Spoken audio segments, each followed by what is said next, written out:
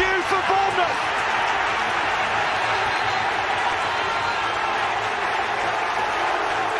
The roof of the Gold Sands is raised. Everyone here knows what that could mean to this football. Well, hello there, guys. Welcome to another video on Back of the Net. Sorry, we're a bit later than planned, a few technical issues, but we are all good. Welcome to the latest in the live shows. We appreciate you joining us once again for this regular spot on a Sunday. Just want to say thanks for all your comments on the interview with Brett Pittman. It was really good to hear from a goal-scoring hero of ours. And also with Jan Kermorgant coming up on Thursday, we've certainly got an eye for a goal scorer. And this video tonight is no different, as we've got a player who is simply Mr. AFC Bournemouth. The word legend is, well, it's often overused, but Steve Fletcher encompasses the spirit of AFC Bournemouth with a determination to overcome adversity. His own footballing path wasn't easy, but a combination of loyalty and resolve led to a career which has been littered with outstanding moments, both as an individual, but also as a team. Scoring playoff final goals, gracing Wembley and netting momentous club-defining goals are just a number of high moments in amongst a career which has seen a willingness to prevail through the bad times, including administration and -17.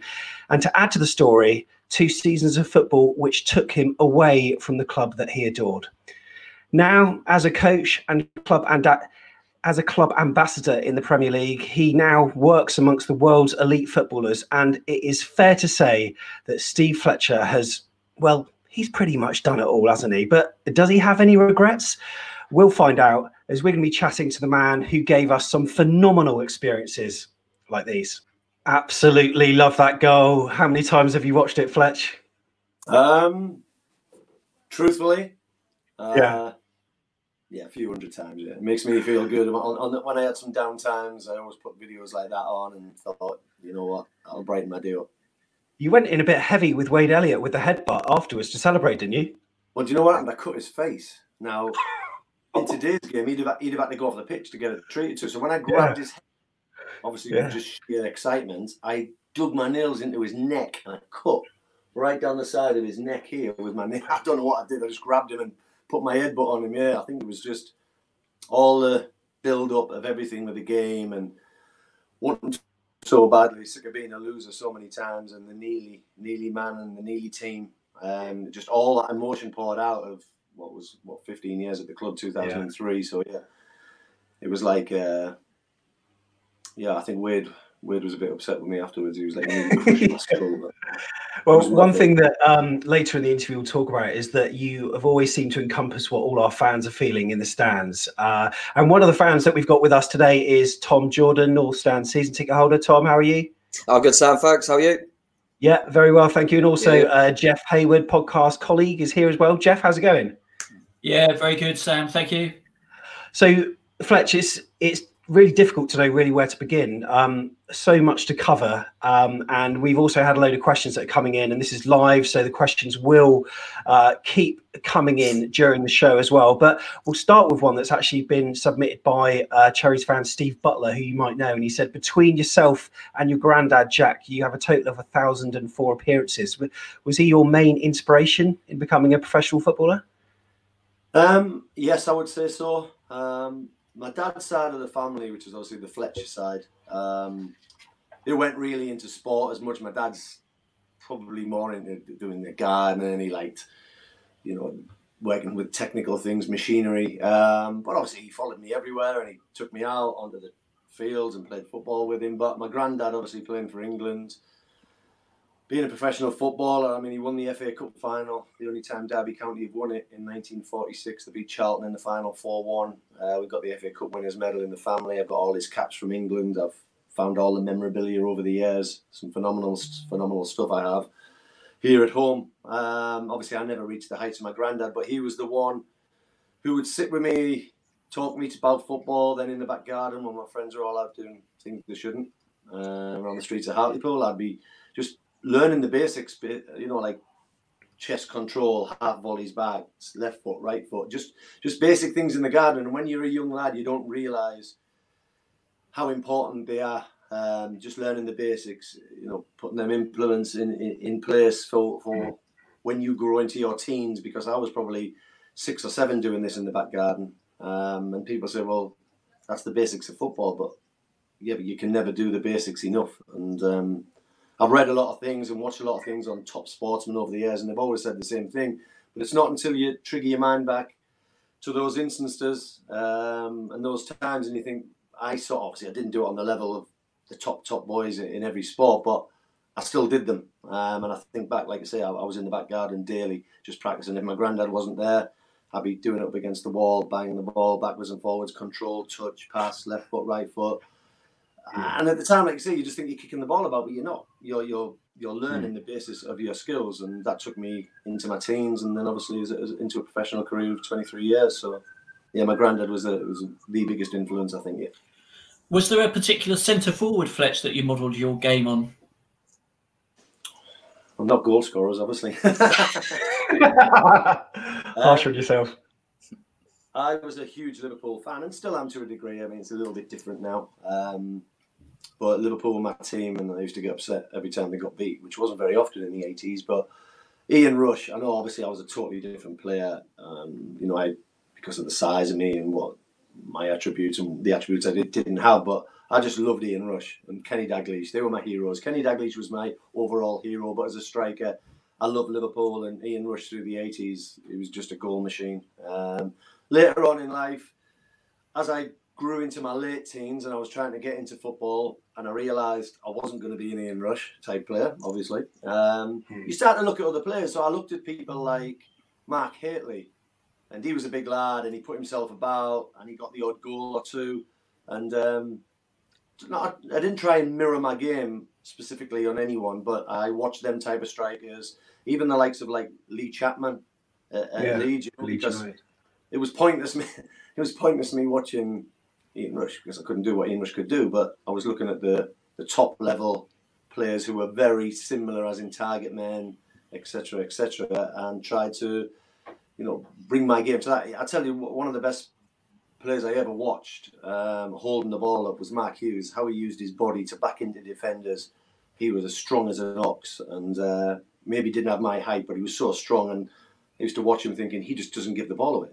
The ball sticks to him every single time, and I've got to try and learn to do that for my team, because that was my big attribute. So tell us about the 22nd of July 1992, because you were doing some pre-season training, second year as a professional at Hartlepool. And then Alan Murray, the then Hartlepool manager, he called you into his office. Can you explain that conversation and, what happened after that? Because that was the conversation that basically, started off your move, wasn't it? It changed my life, mate. As simple as that. Changed my life. It's 28 years this July. It's crazy. I went into the office, it was midway through pre-season. I'd signed a second year as a professional. Wow, look at that curly barnet. Beautiful. I have curly hair, by the way. I have to put the straighteners through it to get any movement in it. Yes. Wow. So yes, I went into the office and got called in on the morning, and I thought, oh dear, what have I done wrong? We were, like I say, halfway through my pre-season, which would have been my third season as a professional. I'd signed a third year as a professional contract. I was 19 years of age, just before my 20th birthday, which would have been the 26th of July. And I come in, and Alan Murray sat me down and just said, Fletch, I've had a call from Tony Pulis. No disrespect, I didn't know who Tony Pulis was. He'd only taken over as manager after Harry Redknapp went to West Ham, and he said from Bournemouth, and I was like, all right, wow, Matt. As you can imagine, I'm a hometown lad, live with my mum and dad, and my heart just sunk, because obviously I knew he was going to say, what are your thoughts? And straight away I thought, no, I don't want to go. No, I'm not moving to Bournemouth. It's one is too far down the country, and I hadn't got my head around it. I'd literally been in the office 2 minutes, and he said, look, why don't you go down? Spoke to the board. They're offering 30,000 plus 20,000, 50,000 in total. He said, and if you want to go, he said, let me know. He said, I've spoke to the board. They're not happy about you going. He said, but I just feel that with two strikers we had at the time, which was Joe Allen and Paul Baker, very good at that level. he said that I wasn't in his immediate plans. But to be fair to Alan Murray, he said to me, if it doesn't work out in Bournemouth and you go down and you don't have a good feel for it, he said, you've got your contract here for the year and we'll see how it goes. He said, so you've got nothing to lose. So I went back, spoke to my parents, and, you know, looking back now, it's obviously Alan was saying basically, there's no harsh way of saying it, but he didn't really want me in his plans going forward, because I'd actually signed for Cyril Knowles, was the manager who signed me as a young lad, and the late Cyril, he passed away from a brain tumour. It was horrendous. I was absolutely devastated, and if it wasn't for him, I wouldn't be doing this interview now. I probably wouldn't have been a footballer. I'd have been turned away because I was injured all of my second year as a youth team player, and he only saw me play for 12 minutes on my return from injury, and I got injured again. And he got me in the office at the end of the season and just said, I like the look here, you like big strong lads, and he said, I'm going to take a gamble on you. And literally I went from playing no games in my second year as a youth team player, a handful of reserve games, and then I was in the first team straight away. So if it wasn't for Cyril, I probably wouldn't have been a professional probably. But anyway, I went down to Bournemouth, Tony Pulis. There was no mobile phones back in the day, so we had to stop at a service station and phone my mum and let her know how we were getting on. And I didn't realise how far Bournemouth was. You can imagine it's 336 miles or something, door to door. So it took us about 6 hours. It was a hot day, beautiful day, and Tony guided us in and gave us some instructions. We'd written them down how to get there, and he put us up in the Royal Bath, which was very nice back in the day. Made me come in down from the West Cliff, so you know he strategically knew exactly what he was doing, because when I saw that beach, mate, I looked at my dad and my yeah, I ain't going back. I know Hartlepool's on the coast, but this is like going to a different country. I said to my dad, this is like going over to Spain. It's unbelievable, and it was red hot. It was beautiful, and then we stayed overnight. He even told us to go to a lovely restaurant, and I was like, felt like royalty. It was like I'd never had anything like this before.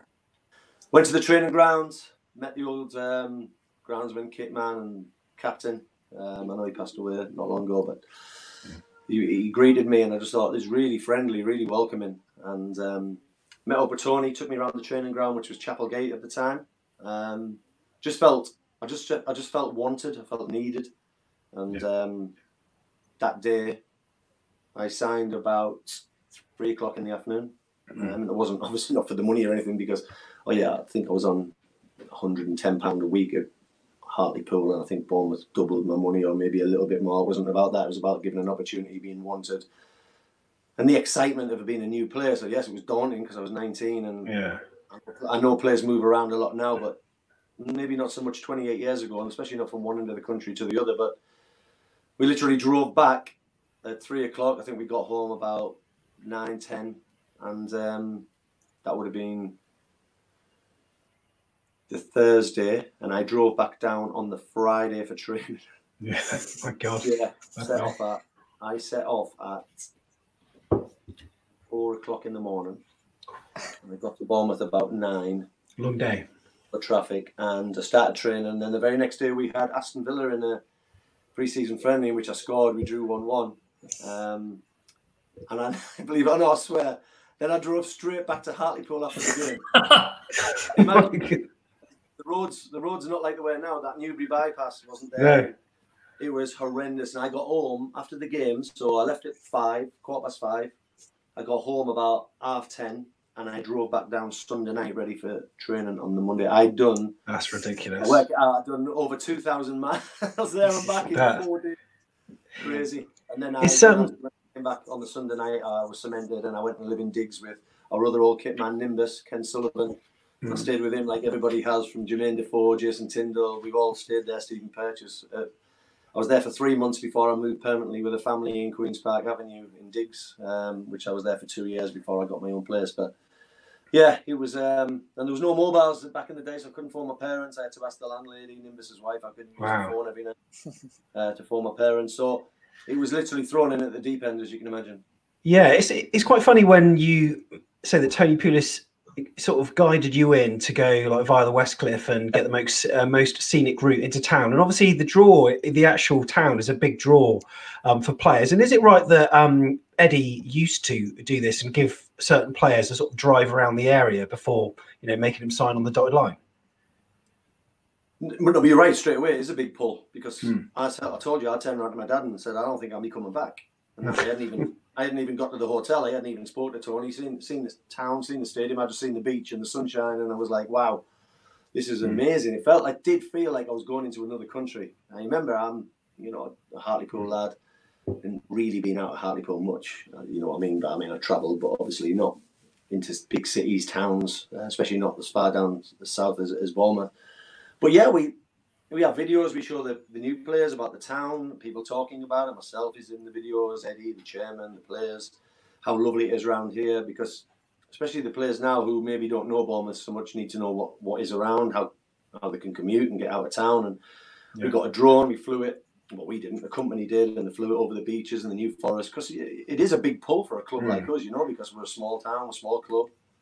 You need the pull, and for me, the two big pulls for Bournemouth signing here is, well, yes, we're in the Premier League now, of course, that's another one, but back in the day it was the town and Eddie Howe as a manager, because they know they're going to come, they're going to get great coaching, they're going to develop as players technically, and obviously the area, you've got to use what you've got. And we have got it in abundance down here, haven't we? And I drove Mark Travers, so how many years ago was that now? 2, 3 coming up? 3 maybe? His family come up from Ireland, and I was doing my ambassador role, and I said to him, look, I'll pick them up. So I picked up Mark, his brother, his mum and dad, and I took them all around from Christchurch, Pool, showed them all around, and I was truthful and honest about it, and they absolutely fell in love with the place straight away. Amazing. So we do it. I mean, maybe not the more experienced players. We don't have to, I'm not going to bring Callum Wilson and take him around as such, but I'm always there for advice and telling him what's what. But the young lads especially, because they need to know what their parents, when they're obviously leaving home, like I did. Mark left home at like 17 or whatever, 16. There's a lot of worry for a parent. I've got 2 daughters now, with 22 and 19, so I can imagine what it's like when their son moves away, especially from a new, say, if we take Mike Travers, for instance, from a different country in Ireland, and I just wanted to make them feel at home, put his mum's mind at rest, how nice the place is, and yes, it is a pull down here, and it had a major factor in me signing, that's for sure. Jeff? In that Tony Pulis first couple of years, Steve, things didn't really go according to plan, I think it'd be fair to say. I mean, you struggled a bit. Did you ever think, I've made a bit of a mistake here? Right, so the first year, it started off really well. Got a goal in the first home game against Port Vale, 1-2-1. Got a goal away. Oh God, I'm going back now, 28 years, lads, so someone might tell me I'm wrong. I think I got an away goal at Mansfield or somewhere, I think it was Mansfield, on a Tuesday night. And I was all right. I'd scored like 2 goals in the first 4 or 5 games. Then I got a bad injury to my knee, my left knee. And and I'm not going to disrespect anyone, but you can imagine the treatment I got back then. Nothing. I mean, it's a million miles from what they get now. And I was out for a while, about 4 to 5 weeks, and I knew it wasn't right. And we were playing West Brom, we were top of the league. And Tony wanted me back to play up front with Efna Cuckoo, and I came back and I should have said no, and I said yes, and my knee wasn't right. And from that moment on, because I wanted to play so badly, I played through the pain. And that knee has gone on to, well, obviously it didn't stop me playing for 23 years, but it should have, but it limited me massively. And to this day, it's still horrendous. And I have to monitor it. The latter part of my career, I couldn't tell you how many Voltarol and anti-inflammatories I was taking just to be able to play. It was beyond belief, and I shouldn't have done it, but I did it. So listen, it's done and dusted. But I do believe I should not have come back so quick from that knee injury. And it was West Brom, I remember it was a night game, and I played, and I just never really got my season going. The next season started quite well. I got Steve Cottrell up front with me, and I started well. I remember scoring against Bristol Rovers, and I remember scoring, it might have been the first game of the season actually, we won 1-0. I scored in a Coca-Cola Cup, League Cup, 2 goals I got at home, and I thought, here we go again. Just getting momentum, got another injury, and never came back the same player. Got a lot of stick. I'd come in the fans' eyes to replace Jimmy Quinn, obviously a proven goal scorer. I was never going to be the Jimmy Quinn type player. I was 19. I had played 20 odd games for Hartlepool and come on as a sub about 15 times. I wasn't even a cemented player in the Hartlepool squad. So, but listen, I come in and I think that's what people thought. Effin had left. Effin got the goals. He got his move. Me and Steve Cottrell come in. Cots looked after me, to be fair. He sort of took me under his wing a little bit, and he knew I was upset and the stick I was getting. I remember going to, and this sticks in my mind, and this meeting we had at, you remember the old bar at the club? I forgot what it was called. Oh yeah, the supporters club. Yeah, supporters club. Yeah. So we went to an evening with us like they do. So it was Tony Pulis, me and Steve Cottrell, and I took an absolute hammering for a couple of supporters, and I was 19. I just turned 20 actually, and it was horrible, and they were brutal, a couple of them. Cott stuck up for me. Tony Pulis obviously stuck up for me as a manager. So it would have been my second season, so they were obviously a bit disgruntled about, I suppose, the amount of goals I didn't get. And then I had, on that night, so I can imagine I went home and I was so upset, and I phoned my parents and I was like, this is awful, I can't believe I've had to go through that. And it wouldn't happen nowadays because obviously it's all controlled now. But listen, it was back in the day, and it was either sink or swim. It made the man of me. But somebody written me a letter, and I got the letter because I collected everything. I had piles. Honestly, you wouldn't believe. Wow. I filled this room with all my clippings. I kept everything, whether I opened a school, I went to a charity, whether we went out for a fun day as a team, or everything to do with football. I kept every clipping I could get. And one day I'm going to sit down with my daughters and put them all in scrapbooks. I did start it a few years ago. But anyway, I got this one letter.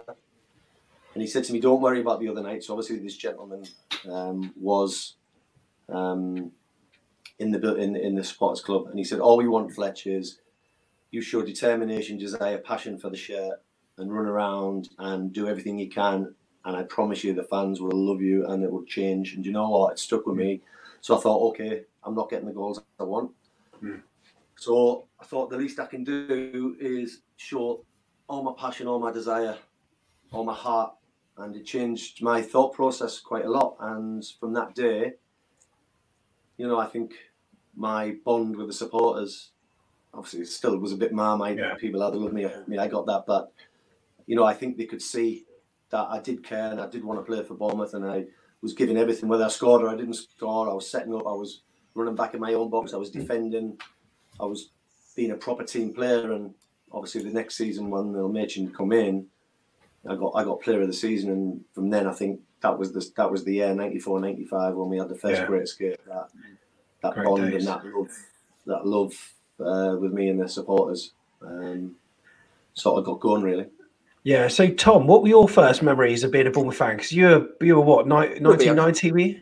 I was 91, so 91. yeah, I was 1 year old when Fletch come down. So wow. I was going to ask Fletch actually, what were because obviously I know Tony Pulis as a manager more kind of recently. Obviously when he's saved clubs in the Premier League and that kind of direct approach that he always gets, kind of thrown at him. What was he like? How would you describe him as a manager? And what were the differences with kind of him and when Mel Machin come in? What were the kind of clear differences? And how was he with you? And how was he as a gaffer?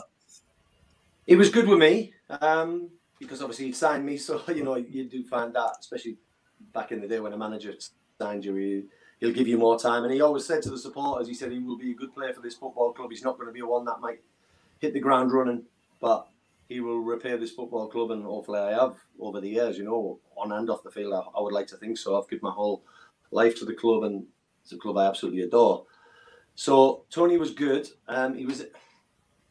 Listen, he's a disciplinarian. He had his way, he was very fit himself, so we'd go for runs, and we'd be in the New Forest pre-season doing 12, 13-mile runs, and he liked his pattern play. He played a certain way. I remember Tony, well, he was relieved of his duties after 2 years, but the club had no money, and he brought a few players on, and they were sold for big money, and I don't know what the price was back in the day, but like Neil Masters went for 400,000. Joe Parkinson was 800,000, and Paul Wood. And I think he'd made the club £2 million. Now you think 28 years ago, £2 million. Yeah, a lot of money for a club like Bournemouth. Wow, and but then that had an impact because obviously the team wasn't as strong, so we were, bottom half of the table, probably the bottom third. But you know, when you're selling your best players, it's always going to happen to a club, because we were a selling club. We were for many, many years after it. So Tony was good to me, but he was very disciplined. It was his way, or that was it, you were out. And I suppose he carried that on when he was in the Premier League, because he went there and he got teams out, because he did what he did. He stuck to what he knows, what he likes, how he wants his teams to play. Training could have been a little bit more relaxed, a bit more five-a-sides, but he wasn't. He wanted to nail down his formation. He wanted to, you know, do a lot of shadow play. And that's the way he was. You know, I enjoyed it, but Mel come in, and Mel was different. Mel was still a disciplinarian. He disciplined us. You know, he used to give me a hell of a bollocking a lot of the times, but he'd put his arm around me on a Monday morning and go, "Son, I love you, son. I only do it. I love you. You know I love you." Like, you know, but he could be ruthless in the change room. Oh my God, he would sit like this when we'd been beat. Yeah. And then all of us would be round in the old change room, we thinking, please don't look up at me, because whoever he looked up at, he would be like, you son, tell me why. And then he would go off on one. Oh my God. And you'd be thinking, if it's not you, you'd be thinking, thank God for that. And if it's you, you just have to sit there and take an absolute lashing for about five minutes. But then on a Monday morning, he'd come to me and put his arm around you. But that's the way he was. So similar but different. Training was a bit more technical based, so it was a little bit different to Tony. Tony was always like 10v10s or gameplay, and like I said, shadow play. A lot of stuff without the ball. Where Mel was more on the ball, and we signed people like Steve Robinson, Neil Young. The team was getting a few younger ones. I think Alex Watson had left then, and people like Brian McGorry, and we got like Scott Mean through, and Steve Jones, Matty Holland, and all of a sudden the team had become a younger, which obviously with me being the younger one, I felt like I was obviously like the head of the young ones, if you know what I mean, because I'd been there for like 4 years or 3 years or whatever. So it brought a little bit more out in me. So yeah, they were similar but different, Mel and Tony. Different styles of play, but both very disciplined managers. And if you weren't on it or you weren't doing it, you were told, that's for sure. I've seen a lot of versatility from you, Fletcher, in the last even the last 2 weeks, because you've done Mel Machin's accent. You did a Brummy one at the end of AFC TV the other day. Yeah, you did Gareth O'Connor pretty well. But also, I've got to say, you had to be quite versatile in your early days under Mel Machin as well, because one of the games you were at centre half, weren't you? I played about 15 games and a half. Oh, 15 games, was it? Yeah. What happened was Mark Morris got injured. He'd done his shoulder. He was out for months. Alex Watson was already injured, so we had no centre halves. Rob Murray went back there. Then I went back there with Michael McElhatton. So he was a centre midfielder playing centre half. I was a striker playing centre half, and it was just supposed to be for one game.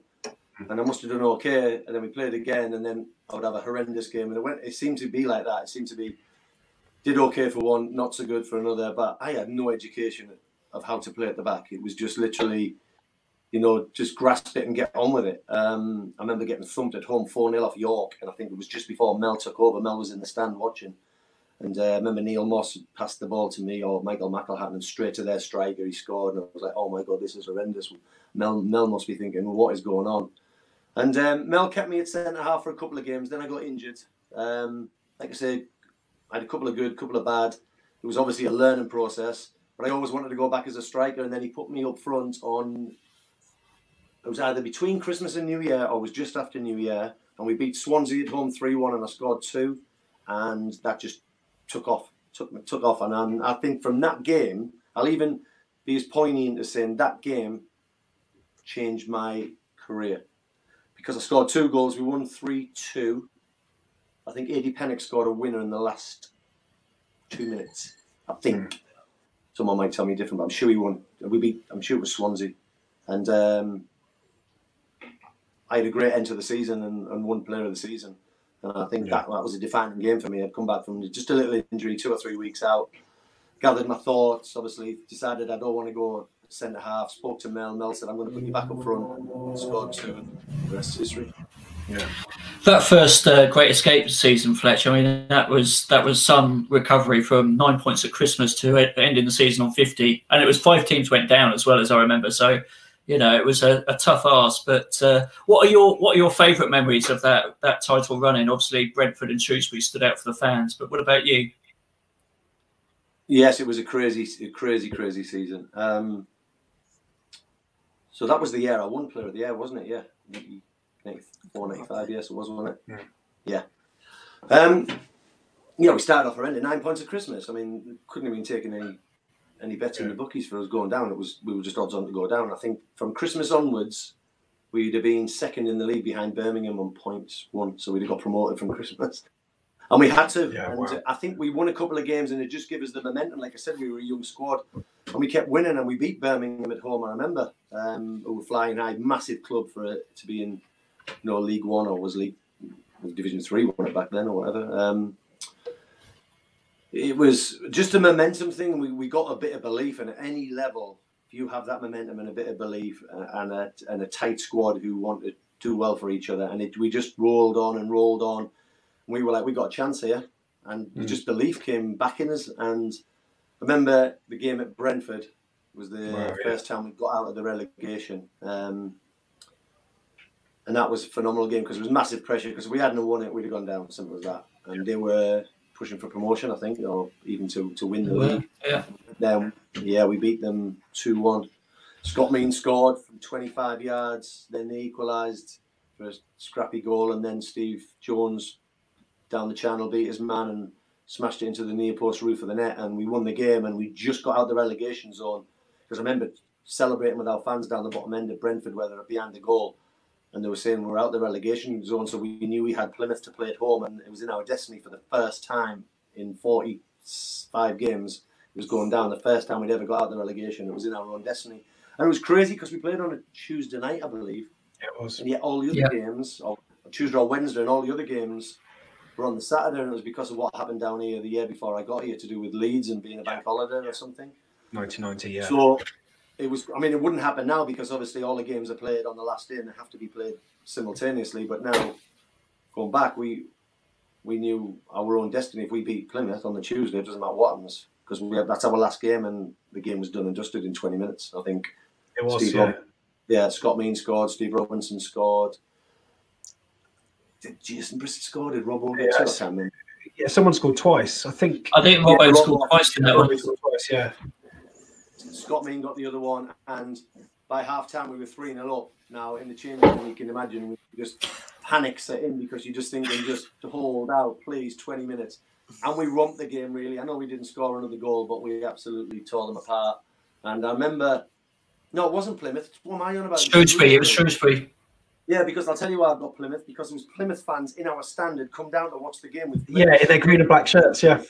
Yeah, because they wanted to obviously see us get beat, and they were in the main, what was the old main stand, and they were down the front row, and I'm thinking, Shrewsbury don't play in green and white, and I was looked, and there was Plymouth fans there, because it was between us and Plymouth, and because we won the game, obviously Plymouth went down. Yeah, obviously it was Shrewsbury, and we tortured Shrewsbury that night, and the pitch invasion, I'd never experienced anything like that in my life. And that was the first big moment of my career, and one that sticks with me now, and it's a one that people still talk about to this day.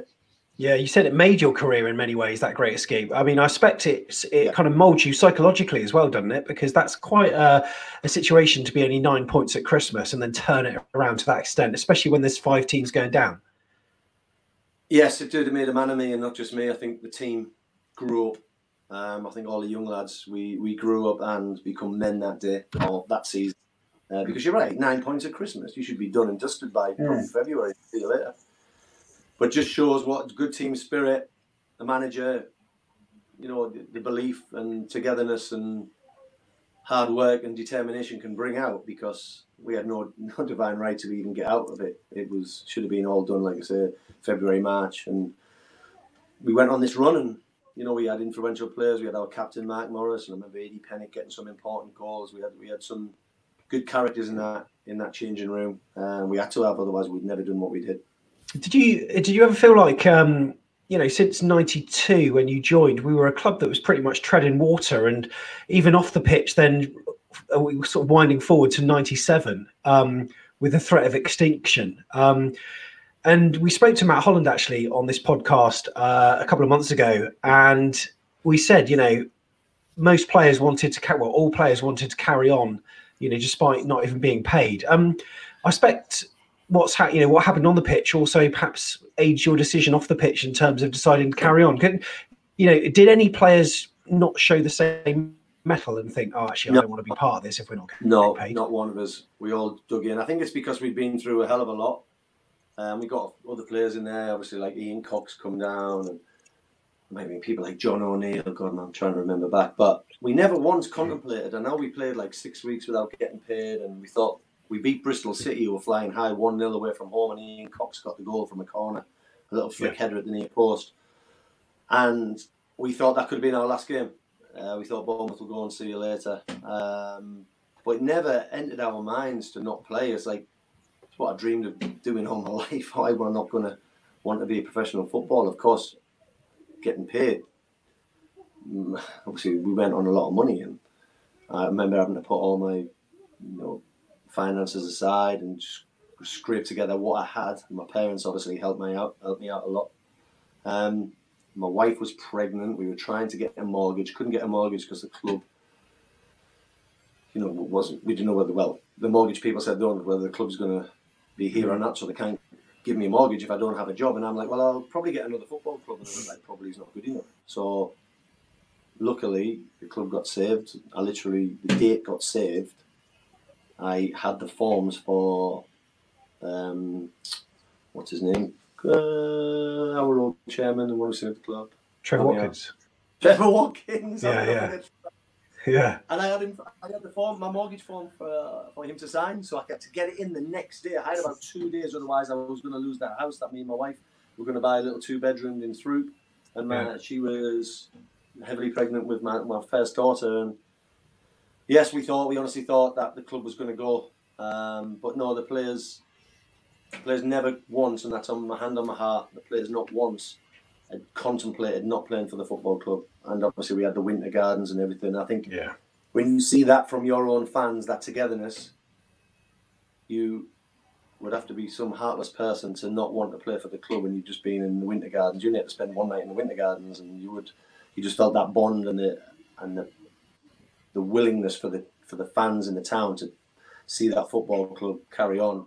So and things were different then, there wasn't a lot of money in it, so we're not talking millions of pounds for players, you're talking hundreds of pounds, but we just wanted to play for Bournemouth Football Club. We've been through a hell of a lot. We've seen the club obviously go into the financial difficulties, and we were doing everything we could, along with the fans and the supporters, to make sure that club survived. So no, we didn't ever contemplate once not playing. Yeah, Tom, after the sort of financial issues, obviously you were at a very young age, but you went to Wembley, didn't you? And it as a fan, it felt like the perfect sort of tonic after the financial woe to see it sort of culminating on the pitch. What were your remembrances of that day, Tom?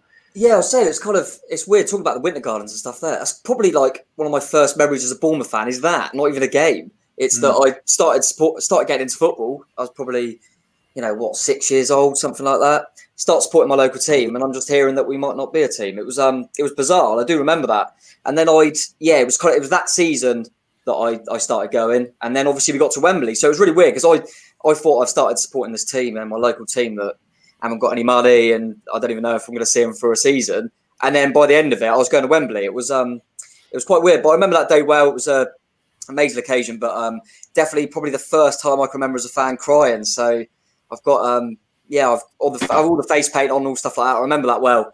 But I think it shows if you went down all the years as a Bournemouth fan, I think Fletcher would probably agree. All these times of kind of maybe going into liquidation to even being in the Premier League and being the little team that no one expects, we're always fighting against adversity, and that seems to, especially when you've got a young group of players, just bring everyone together. And it just seems like we just keep doing that non-stop, and it's amazing to hear that even all the way back then we're still kind of fighting against everything and defying the odds. It's great. Yeah, no, I completely agree, and shame about the result that day. Whoever thought the golden goal should be shot, but not good. Fletcher, you, as I said earlier, you sort of seem to have the same emotions as we do as fans. So on the night before Wembley, did you sleep well? No, I don't sleep well. I never sleep well all my life. If I get 4 hours, 5 hours in a night, I'm absolutely buzzing. That's even now. So, no, I remember the game. It was amazing, obviously, to go to Wembley as a boyhood dream. One thing I wanted to do, well, two things: play for Liverpool Football Club, my favourite club, and walk out of Wembley. Well, obviously, did one of them. I know it wasn't in an FA Cup final, but for me, it wasn't. It was my FA Cup final, the club's FA Cup final. So going to Wembley was amazing. Never really thought about the golden goal thing till it happened, and it was horrendous when it happened because it just ends, and it was ridiculous they even brought it in. But anyway, we had to deal with it. I think it was they brought it into the European Championships that year as well, didn't it? Yeah. But anyway, I mean, to see all them people go down, I think we took 34,000 supporters. I mean, 67,000 in Wembley. It was amazing. All my family were down, and to walk out, I was proud as punch. But the night before in the hotel, obviously we stayed in a big plush hotel. We're not used to that, and I just remember just waking up all the time, just the adrenaline just running through my body. So my doggy just coming. Yeah, no worries. I had to open the door. It's a bit hot in summer house, so it's. So yeah, trying to remember back. Was it '98? Won it? I was actually. It was my most fruitful season of scoring. I scored 14 goals. I was very confident I was going to score in the final, and I did have a chance with a header quite late in the game, and it just went wide. Playing up against a big centre half. I think he was about 6'6", and I got above him, but that was my moment. I didn't really have many other chances after that. I know I played a little part in the goal where I flicked it onto Steenie, and then John Bailey prodded it in. And we've watched the game back because I still sit with Eddie and Jason and in the office, and sometimes we put the game on, and especially Jimmy Glass in goal, we just slaughter him all the time. He was the first goalkeeper in history to score in a Wembley final. Yeah. He volleyed it into the roof of the net for the equaliser. And then we batter Eddie because it was a mix-up between him, Coxey, and Jimmy Glass that led to the corner from the goal. And Wayne Bennett obviously sidestepped Steve Robinson, and Jimmy was in no man's land like he usually was. And we lost the game 2-1, and we were devastated because, to play in a big final, you want to win. The only thing I will say was when you play in a cup final like that, it's totally different to playing in a final like the one in 2003 at Millennium Stadium, because your whole season depends on that game. Where the cup final, yes, you had a good cup run, but at the end of the day, your league status is still in place. So it was soul destroying, but I got over it more than probably I would if we'd got beat, say, off Lincoln in 2003 at the Millennium Stadium. But it was a massive achievement. I know the club made a lot of money. They even took us away for 10 days, first time ever. Post-season tour, we went to America. We went to Milwaukee and Chicago. I think the club made, from that cup run, I think they made something like £750,000, which is incredible for a club like us. And great times. Like I say, it was a boyhood dream to walk out of Wembley. Just unfortunate I was a loser, but there wasn't much in the day. I think Grimsby were good that year. They actually went back in the playoff final and won again. So they had 2 victories in the space of a couple of months. But yeah, like I said, I was 98, so I was 25, coming up 26. It was one of them. I ticked the box off, played at Wembley, and no one can ever take that away from me in front of nearly 70,000 people. So it was amazing. So by that time, Fletcher, you were already playing with Eddie in the team. What did you make of him when he first came into the side? Because he was 18 when he made his debut, wasn't he? So did you think, who's this young upstart, or did you always think he was carved out for greatness? No, I've got to be careful what I say as well. No, listen, we speak about it. I looked after Eddie, and listen, he ended up being my roommate after a couple of years, and he was my roomie for many years. 6.5, is he 5.5 years younger than me? So I watched him come through the youth. He got released as a youth team player, and then he got asked back by Mel Machin because someone got injured, and that's how fate has it, otherwise he'd have gone off and maybe not become a professional footballer anywhere else himself. So he got asked back. He had a really good game. They offered him a first-year professional contract. I remember him coming in. He was quite obviously shy, quiet, timid a little bit. And obviously he got a few of us there who've been here many years, and obviously I was one of the loudest. And got people like Neil Young and Robble and John Bailey. Oh, John Bailey, wow, he could be ruthless. Great lad, but wow, ruthless to the young lad. So Eddie would say now, if he was here, it was quite a harsh beginning for him. Yeah. But I always got on really well, and I looked at him, and he started off as a right back, and then he went to centre half with Coxey, and they struck up one of the best partnerships in the league. And now we never got promoted with that team with Jamie Vincent, you know, and the team we had. It was a travesty, really, looking back. That team should have went on and easily got promoted in the years that we had together. But I could see an old head on young shoulders, and Eddie was, you know, when we had nights out, he didn't really come out. He was so disciplined, and he was like sort of the start of the new breed. He was still one of the lads, of course he was right in the mix, and you know, we always called the likely lads were always at the back of the coach on away trips, because I wouldn't allow anyone past the last third of the bus unless they'd been there a while and deserved the right to get to the back of the bus, because that's where all the banter was. So if we ever had a new lad come to the back of the bus, I'd be like, "What are you doing? Get down the front. You don't get up here until you've earned the right." And it was just a joke. You know, it's like, but Ed was always in among it, but he was always the disciplined one. He was always the one who was doing extras. You know, I wish I'd done it. Listen, I have a million regrets. I wish I'd done it with him. You know, he was always the one outside the stadium, working on his left foot, because he played left side centre half, but he was right footed, so he used to clip the ball into me, and he was always just practicing them little balls into me, and paid dividends for him. You know, if it wasn't for his injuries, he'd have been a good championship player or second tier player. And who knows, he might have even went to the top, because he was in the England under 21 side, which obviously reminds me, Perchie, JT and Neil Moss about nearly every day. But he was a top player. He had to wear his heart on his sleeve, because with him only being, he says he's 6 foot. He's not 6 foot. He's 5'11". 5. Not 6 foot. I love it. But he could jump well, and he timed it well, and he had to be brave.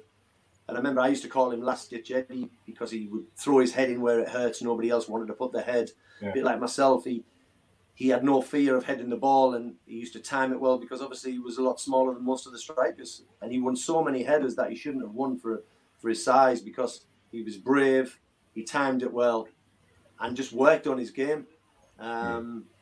He deserved a longer career for the effort he put in and the desire he showed. Like I say, he was a type of a new breed. It was like he wasn't a follower. He didn't do, because they do it, we'll go to the pub and have a drink because they are, or we'll go out and do this, because he said, no, I'm going to do this and I'm going to do that, and I'm going to sit in, I'm going to relax, and I'm going to prepare. And I was like, I could just see an old head on young shoulders, and obviously we've seen that now with his management. I mean, he's still only, was he 42, but you know, he started when he was 31. It's just incredible. So nobody can foresee the future, obviously, or on what he would have achieved, especially as a manager, but I could definitely, as a player, I've seen something special that I hadn't seen at Bournemouth in the previous 4 or 5 years I've been there. Does he really let himself go now much, or do you not see much of that? No. That face it all. There's two Eddies. We have two relationships, me and Ed. We have our working relationship, and we have our out of work relationship. So, and we speak to each other different in that environment. So when I'm around the club, even it was just me and him on the pitch the other day. We were setting up a training session. He'd written a session. I was carrying all the equipment, getting it set up for him. And even though there was just me and him, I still referred to him as gaffer, boss. But when there's just, say, me and him, and we're out of the football environment, I might call him Eddie, you know, if I see him out, or we spend time outside of the stadium. But in the stadium, even though it was just me and him, I still called him boss. And I was running around, I put something in the wrong place, and he looked at me and gave me that look. I was like, oh, wow, he's on it today. And so we have that relationship. It's basically a professional relationship in the stadium and around the football environment every time we're in that area. And then when we're together out, you know, we relax, or I relax a bit more, and we have a bit of banter, and we talk about the old times. But no, he doesn't. Does he let himself go? No. Yes, he does, but not really. No, and he can't now. It's totally different. He can't breathe these days without somebody saying something about you.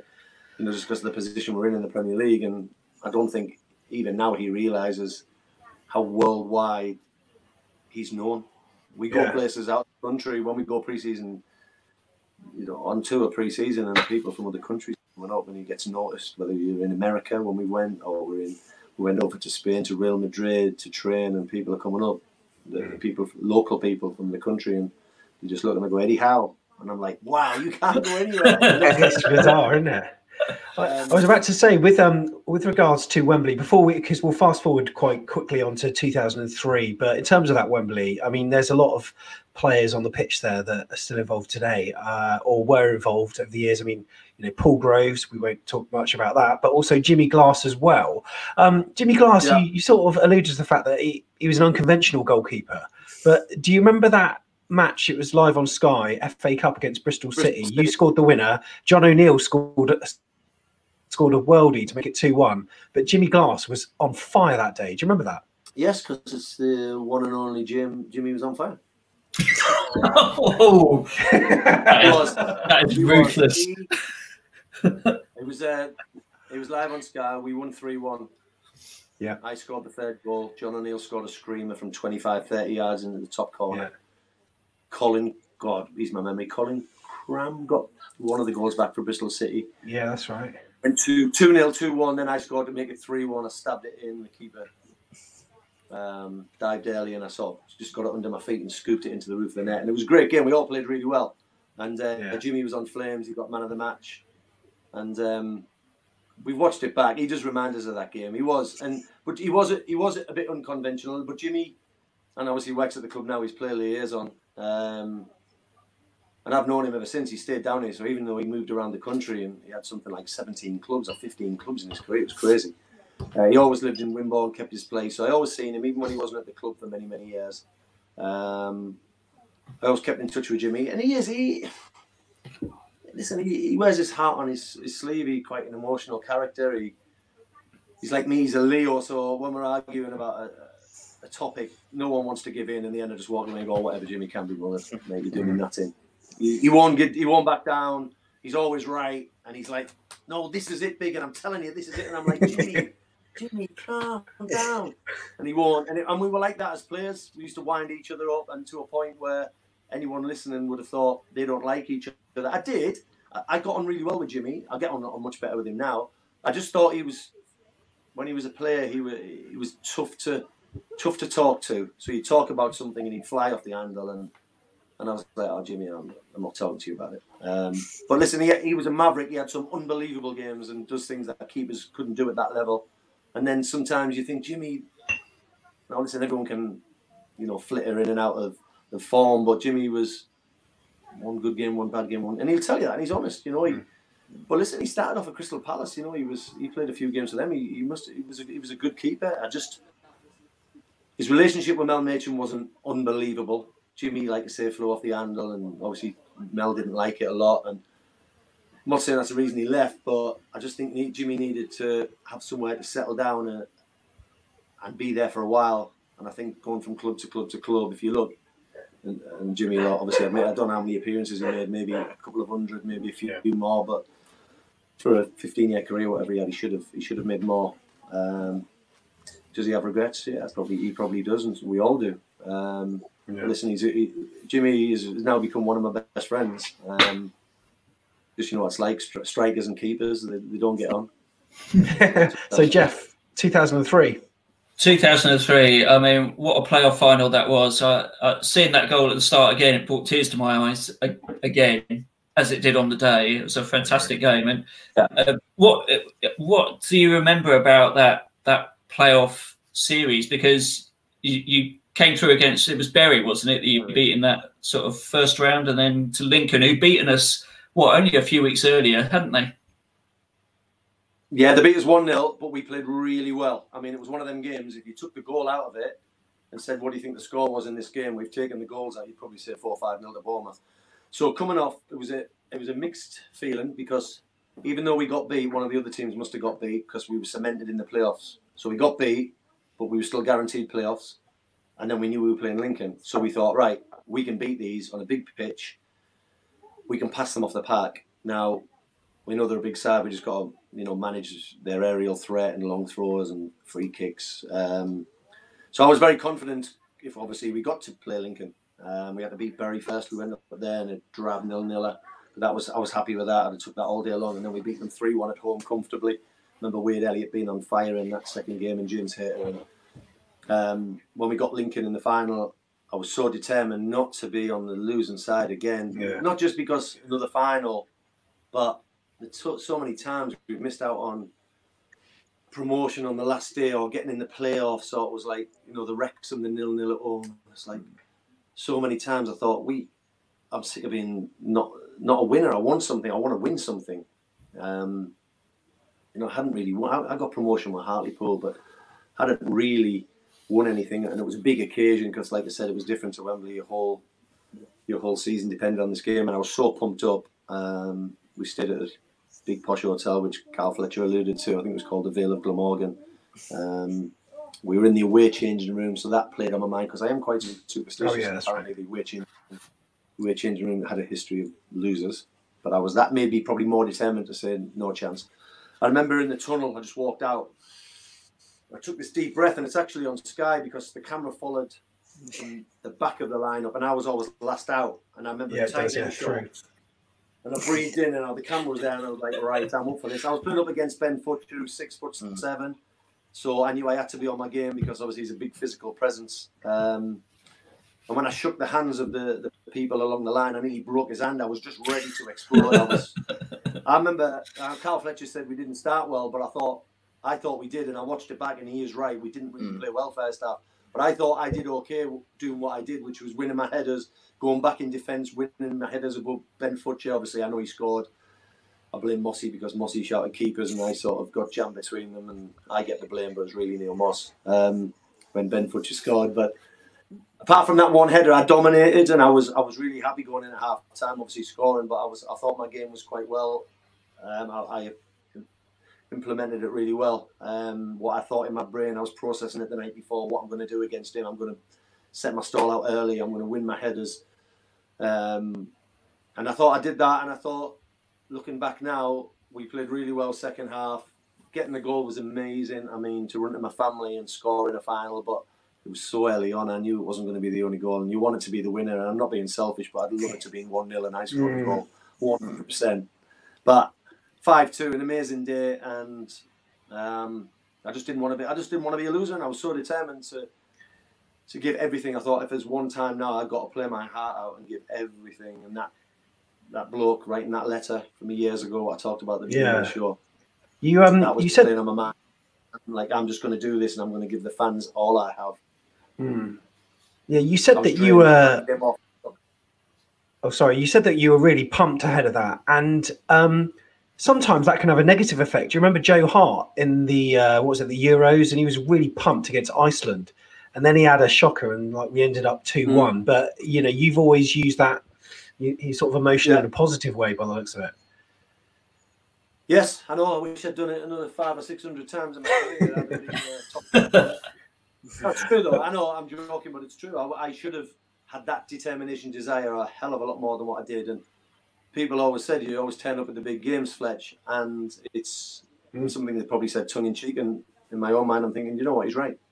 Yeah. All right, I should have turned up for the games where, all right, it wasn't a massive game, as in it was a season-defining game or whatever, or a final, but it was the basis of what my career was about, and I didn't turn up enough times. But I was the one it just proves that the mental side of it, because if I could mentally tune myself in and think, and I'm not going to get beat today, there's no chance my man's going to overpower me, I'm going to dominate him.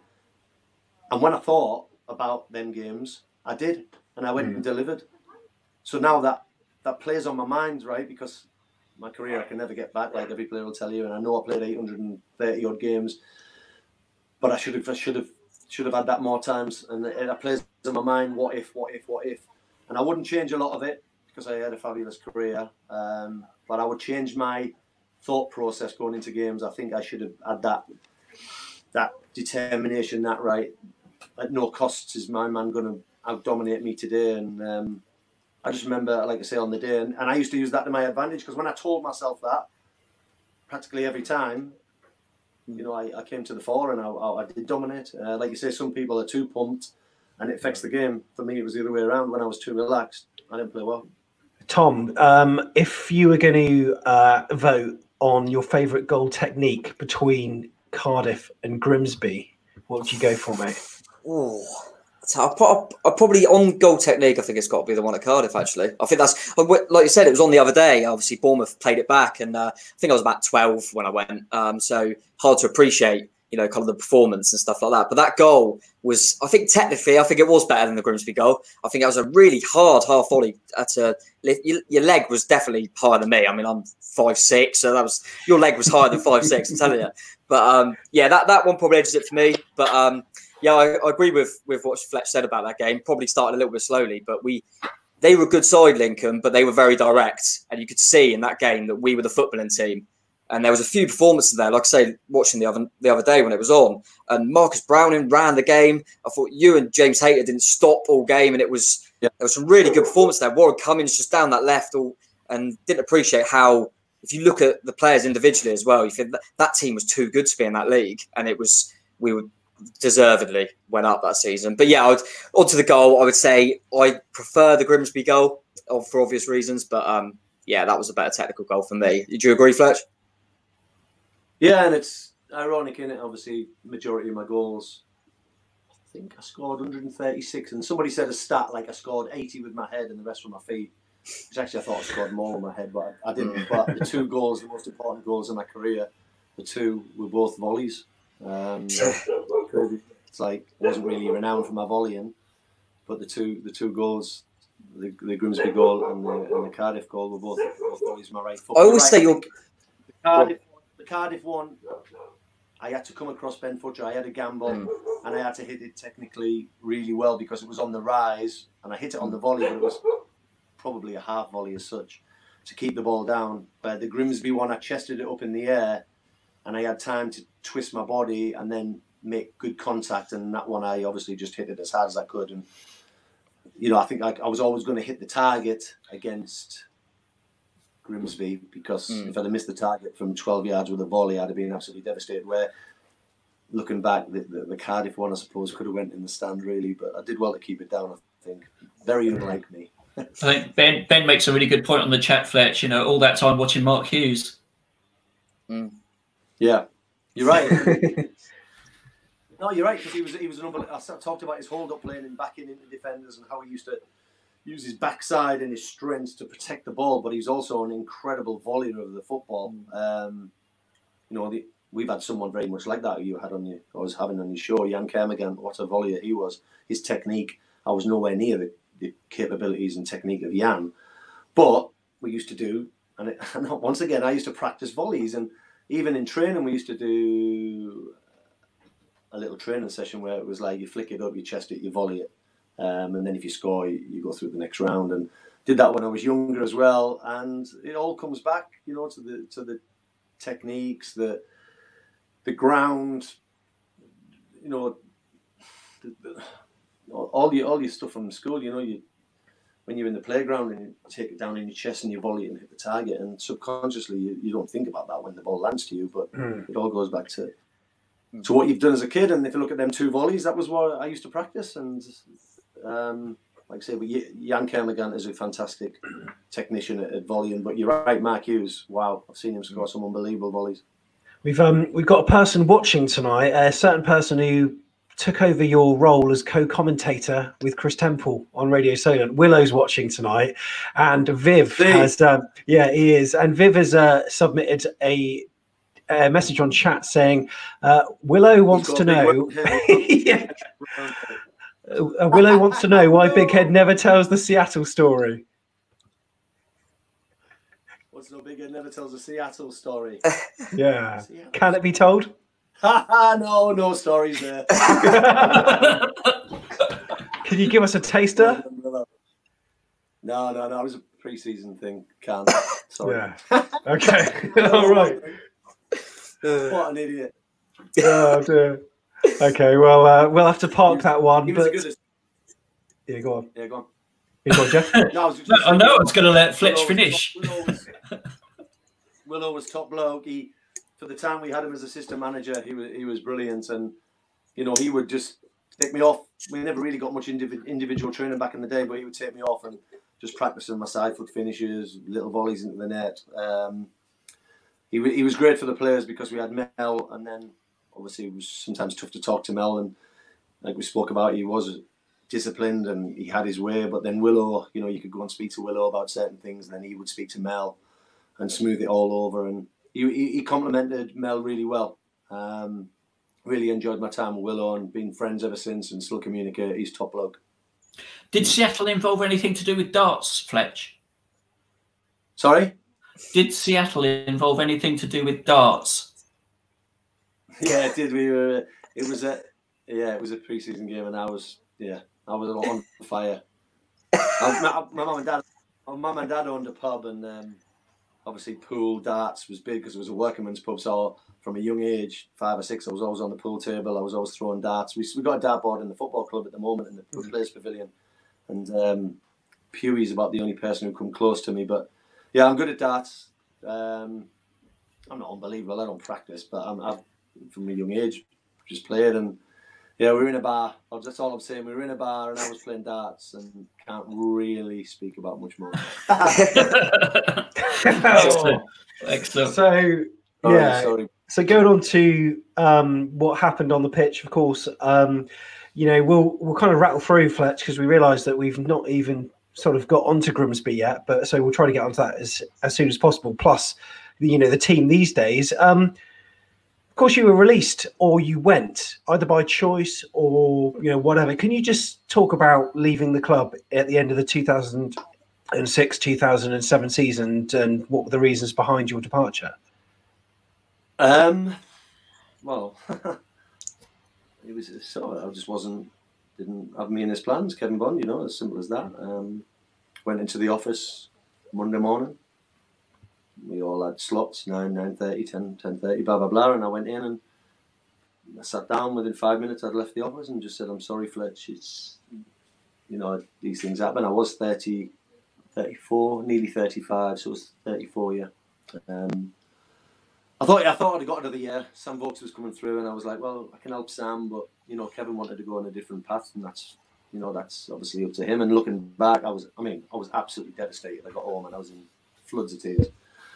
And the fans set up some tribute on one of the sites, and I had over 750 messages. And my mum and my dad phoned me up, and my wife, and said, "Have you seen this site they've set up?" And all these messages thanking me for. That was crazy. I printed every single one off individually. Wow. And kept them in a big folder. And they were like, most of it wasn't to do with football. It was like, you were my inspiration when my daughter had a car accident, and you were her inspiration pulling. And it just, I was gone. I was like, oh, wow. I never think about it. You go to hospitals, you go to charities, I went to people's houses, but I just do it because that's the way I was brought up, and I wanted to do it, and I was schooled in the right way from my parents. But then all these messages come back reminding me of all the things I've done, and I think about 70% of them were things outside of the football pitch rather than on it. And I was like, wow, I remember that, and I was thinking, I'm so proud of the things I've done, but obviously it was very upsetting, and didn't have a club. I was nearly 35.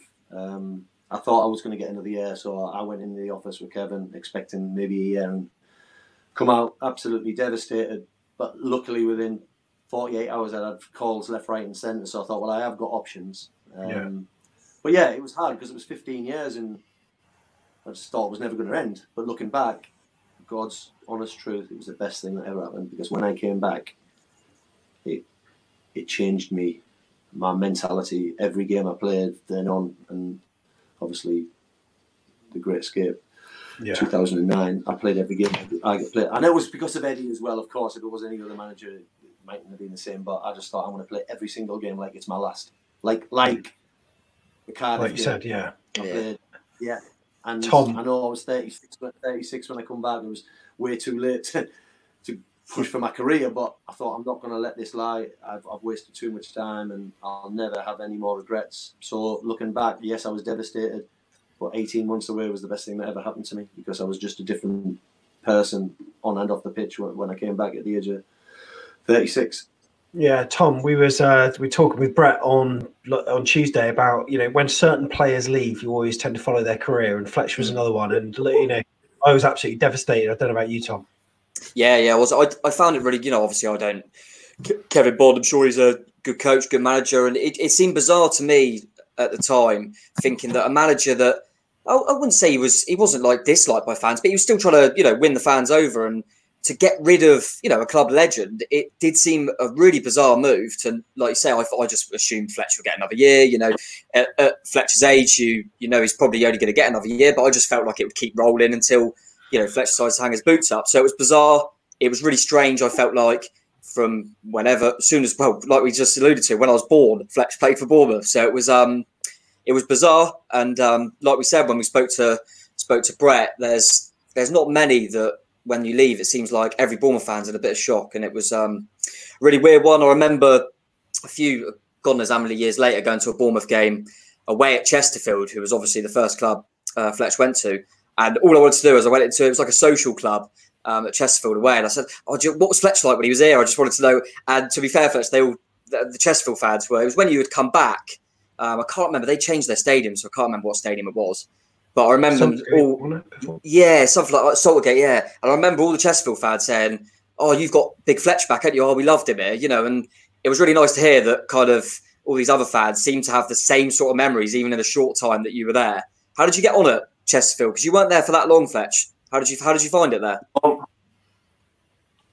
I loved the club. I said when I left, I had 2 years. I had a year with the year option, but it was my option. But I decided not to take it because I needed to get back closer to my family. And they give me loads of time off. Lee Richardson was the manager, and you know, if we got a result on a Saturday, I'd go back on a Wednesday. I've got a few days. Obviously, I'd do training myself on a Monday and Tuesday. But he was very, very good towards me. He understood my age, and he just wanted me to play. I had a great rapport with their fans. I think because I made time and effort with them, and I spoke to them, and I would always, before the game, chat to them. When we parked in the car park, which is a couple of 100 yards from the stadium, I'd stop and chat to them. After games, I'd talk to them. And I don't think many of the Chesterfield players had done that. I remember one fan saying to me, "I spoke to you more in a year, Fletch, than I spoke to some of our players in 5 or 6 years." So, but that's just the way I am. You know, I do that with our fans. I still do it now when I'm out and about, and I love to talk and chat. And that's just, you know, installed in me from my parents. You know, be polite and respectful, and I just think I made a massive effort with him. And I said to Lee Richardson, he was devastated when I went in the office and said, "Lee, look, I feel I have to go home." And he did everything in his power to try and keep me. But I said, if you could pick this football club up and move it 200 miles closer to my home, 150 miles even, I don't want to leave. Because I wasn't leaving Chesterfield to come back to Bournemouth. That would have been different, of course. I would have done that in a heartbeat. And that's no disrespect to Chesterfield, but that's the only club, obviously, Bournemouth, I would have left Chesterfield for. But I didn't have a club, really. I had a few interests, but I didn't have a club. So I literally took a massive gamble at 36 years of age, almost 36 years of age. But I just felt that travelling was too far. It was 230 miles, and I didn't want to put any strains on my family, you know, for another year. I had 2 years in my mind, but after a year, I thought, no, I really want to get back home. Home's Hartlepool, but no, I class Bournemouth as my home now. But yeah, Lee was devastated. I was devastated. I did an emotional interview on Chesterfield television. I know some of the fans were crying, and yeah, I was very upset. Like I say, if you could have picked that football club up and moved it closer to Bournemouth, there was no reason I would leave, because I had a great rapport with the fans. And this is a memory that will stick in my mind, and it's actually on YouTube. It's only about 17 seconds, but when we played at Saltergate, in the last ever game at Saltergate, we played them. We were already promoted, and they had to beat us to stand any chance of getting in the playoffs. As it was, they did beat us in the last kick of the game. They beat us 2-1. I remember, because I'd got subbed off on the 80th minute, and the fans gave me a massive, massive standing ovation and sang my name, all the Chesterfield fans. But anyway, after the game, I promised the Bournemouth lady, my shirt, and it was the old wooden stand, the main stand, and I walked up after the game, and all the fans flooded on the pitch because it was the last game at Saltergate. They'd just scored and beat us in the 91st minute. And they must have saw me in the stand, and I gave my shirt to the lady because I had my top off. And my mum and dad were at the game, and the pitch was flooded. I don't know what the fans were. There was 8,000-10,000 there, and they all started singing my name. So they could have sang any Chesterfield player, because I wanted to come to Bournemouth player. They could have sang any Chesterfield fans player. They could have sang a Chesterfield song to do with the club, but they sang my name. Yeah, they might have seen me, but the whole pitch was singing my name. And my dad had tears in his eyes, and he's an old school hard man, and he don't cry very often. I've never really seen him shed a tear as such, but he had tears in his eyes, and it was just it was a strange, bizarre moment, because I was like, are these singing my name? It was like a surreal moment. I don't know how to describe it, and it was like, they should have been singing one of their own players' songs or, you know, a team song, but they sang my name for the whole 30 seconds or a minute that I walked down onto the pitch and back through the tunnel. And that little memory sticks with me, and it's crazy. And it's actually on YouTube. You can hear them singing. Yeah. There's only one Stevie Fletcher. It was emotional. It was strange, and you know, I absolutely loved it. But that proves that obviously I must have done something right down there with the fans, because I did have a great relationship with them. I remember, that's what I was kind of saying. I remember going into, like I said, it was like a social club before the game, and it was mixed. You had Chesterfield fans in there, Bournemouth fans in there, and I was there obviously in the away end. And Chesterfield fans were leaving the social club early because they wanted to see the Bournemouth coach turn up so they could see you. And I remember thinking, well, Fletcher only played for Chesterfield for a year, but there was definitely, you know, I can see what you're saying now, because there was that feel. I was half surprised and half like, well, they're bound to love Fletch, but it was really nice. They were, really fond of you there, which was a nice touch. Yeah. Mm. Yeah, when I got off the coach on that last game, I'm always one of the last ones off the coach. I once again a little bit superstitious. I had to be second last off the coach, and the cheer that the fans give me. I thought it was Bournemouth fans. It was actually Chesterfield fans. It gave me goosebumps, and even now when I think back to it, it was a bit surreal. And they were all hugging me and grabbing me and how you doing, and we love you, Fletch. And I was like, wow, this is, because you're right. I was only there a year. I've been there 5 or 6 years or long. I understand, but I thought, you know, it's nice. I was proud. I was proud of myself for once. I thought I must have done something right, and it was a little bit gutted I didn't spend longer there, because it was an emotional football club. They're a bit like Bournemouth. They're like their own, and they're like people who want to play for the club and, you know, give their all. And if you run around and you work hard and you show passion and desire, Chesterfield's very much in Bournemouth in that respect. They love you, and they take to you, and they did take to me, and I took to them. And, you know, apart from obviously Bournemouth and maybe my hometown Hartlepool, Chesterfield's my next favourite club. 100%. So when you got the call from Eddie in that -17 season, Fletch, I mean, what did you think? Did you think your experience in 94, 95 would be invaluable to bring into the changing room and get the team over the line? Well, Eddie signed me in end of January, just before deadline day, and he'd lost his first 2 games, I think, away at Darlington and Rotherham. You know, we were playing Wickham at home, and we were 10 points adrift. And I was thinking when I signed back, because everyone was telling me not to go back. You've had 15 brilliant years, don't go back, don't go back. And it was literally me and Eddie talking on the phone. And then I woke up in the middle of the night one night, and I said, turned around to my wife about 2 o'clock in the morning. I said, I'm going to go back. And she went, are you sure? I said, yeah. I said, because if I don't, it's going to play on my mind forever, and I don't want any regrets. And she said, but you're going to give up your 2-year contract at Crawley, because obviously I went there, I was only 6 months into it. She said, for a 6-month contract at Bournemouth, less money, if it doesn't go right, the club could fall. We know all the, you know, all the scenario, what could happen, all the problems they had. But in my heart, I just couldn't let it lie. It was just playing on my mind. And I spoke to Steve Evans, the manager, and he allowed me to go, and he knew the emotion in it. And he said, like, you know, if it wasn't anyone but Bournemouth, I wouldn't let you go, Fletcher. And I said, if it was anyone but Bournemouth, I wouldn't be in your office, Steve, asking to go. I said, but because it's strange, you're going in halfway through a season, and Crawley were doing well